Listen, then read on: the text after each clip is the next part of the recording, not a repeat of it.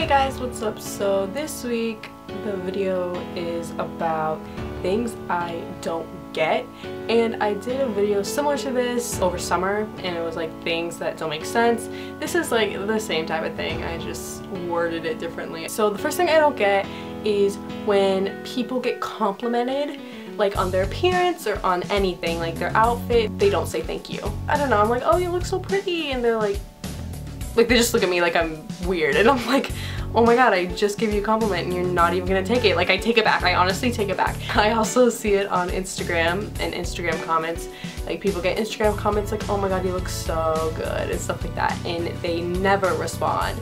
And I'm like, what? It just makes me so mad because, like, I don't know if it's just me, but whenever someone compliments me on anything, I always say thank you. There are some people that don't say thank you ever. The other day, there was someone who sneezed and I said bless you and they didn't say thank you, and I was like, okay, whatever, just gonna let that one pass. And that same day someone else sneezed, like another person sneezed, and I said bless you, and again I didn't get a thank you. And it's not like I whispered it, I yelled it, and they still don't say anything. And like whenever that happens I'm like, you're welcome. Second thing I do not understand is why we have to learn some things at school. Like, I get like why we learn English because we speak the language. The thing I really don't get is why we have to learn some complex math that we'll never use in our daily lives. Like, I get math is all around us, like square roots and exponents and factoring and like all that. Like, why? Learning math for like being a math teacher when you grow up, or having a math occupation, but if you're not going to do anything related to math, especially like crazy hard math,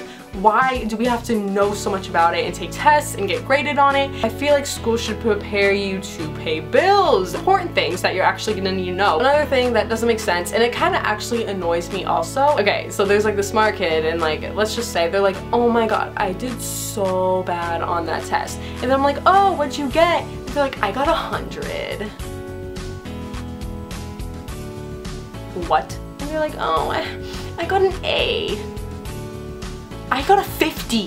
What are you talking about? A lot of people would actually like to be in your place, but no, you're like, oh, I did so bad. I got a like A, I got a 99. Like, what are you saying? Another thing I do not understand is when literally 2-year-olds get iPhones. Why do you need an iPhone? Like, what are you gonna do on it? Play the Club Penguin app? Especially when they have a better phone than you and you're like 10 years older than them. Just would love to hear like one good reason why a 2-year-old needs an iPhone. And the last thing that I don't understand is the beach. When you go in the water and you get out of the water, you step on the sand and then you get sand stuck to your feet.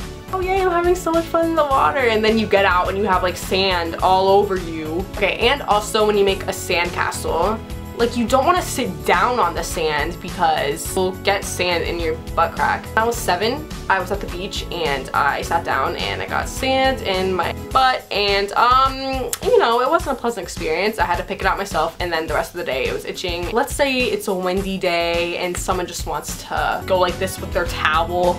Sand gets everywhere. Someone did that next to me and they went like this and like sand got in my eye. Like, I scratched my cornea, probably have permanent eye damage. There are like seagulls everywhere that attack you. Thank you for watching. I hope you guys liked it, and I will see you.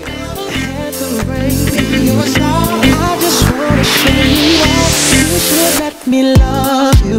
Let me be the one to give you everything.